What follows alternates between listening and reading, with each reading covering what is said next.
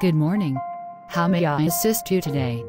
Good morning! I'm interested in opening a bank account, and I was hoping you could provide me with some information. Of course.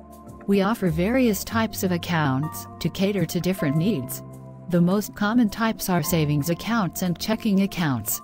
Savings accounts are designed for storing and growing your savings, while checking accounts are more suitable for daily transactions. Could you explain the differences between these accounts? Certainly. A savings account typically offers a higher interest rate, helping your money grow over time. However, it may have limitations on the number of transactions you can make. On the other hand, a checking account is more transaction-friendly, allowing you to write checks, use a debit card, and make frequent withdrawals. What about additional services provided by the bank? Our bank provides a range of services, including online banking, mobile banking, and ATMs for convenient access to your funds. We also offer services such as direct deposit, automatic bill pay, and overdraft protection.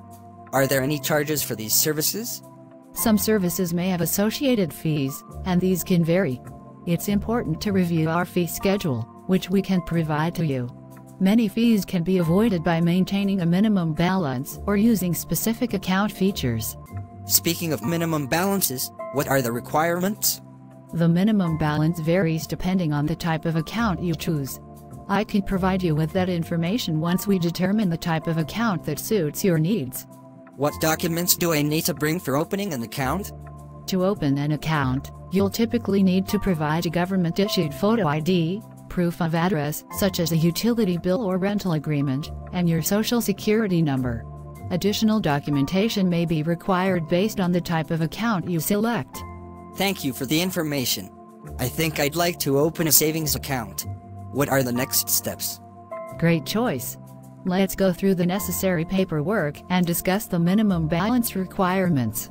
Once we have all the required documents, we can get your account set up and provide you with the details you need to start managing your finances with us. Sounds good. Let's get started.